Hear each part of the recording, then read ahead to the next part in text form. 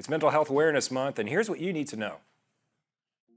Many people struggle to reach out for help when it comes to their mental well-being. Here to discuss the importance of mental health is Dr. James Polo with Carelon Behavioral Health. May is Mental Health Awareness Month. It's a great time to prioritize our mental well-being and engage in those conversations about mental health. One of the best ways to reduce stigma is just to talk about it openly with others. Encourage them to do the same. We all struggle from time to time. Even though mental illnesses are common, many individuals avoid seeking treatment due to the perceived shame in getting help.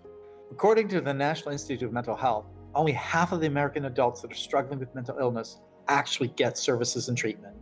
We must continue to destigmatize mental health and guide those that are struggling to life-saving support and resources. To find more information, including mental health resources, visit CarelonBehavioralHealth.com. That's CarelonBehavioralHealth.com.